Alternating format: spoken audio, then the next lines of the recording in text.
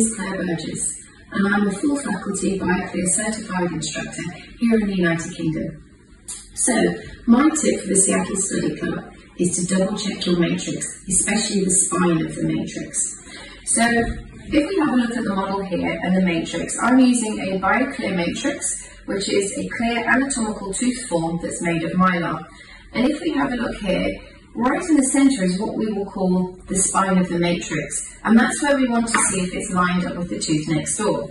So if I insert this matrix just nicely on the distal of this central incisor, so I'm going to seat her, she's going to seat about 2 millimeters subgingivally.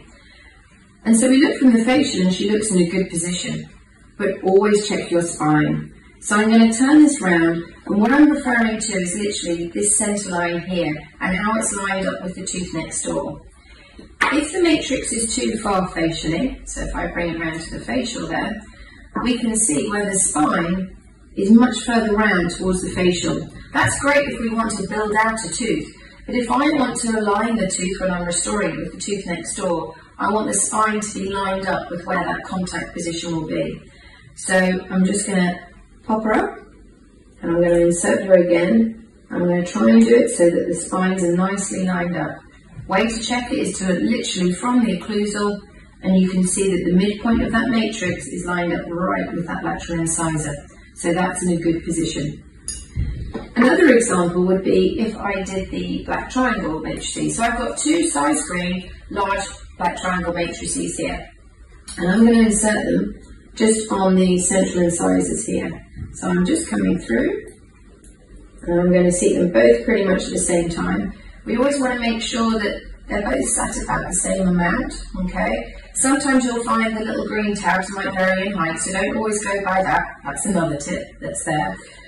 And again, I'm happy with the position, but I'm going to have a look from the top. What are the spines like?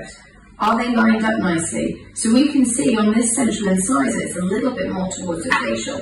So I'm going to use my little micro tweezers, and I'm just going to pull that matrix just slightly towards the plateau. So again, just coming through just a little bit, that's better. And then I'm just going to make sure they're fully sat, and I'm happier with that. So at the stage that we are here, you'd now etch, wash and dry clinically, and then you would go to injection mould.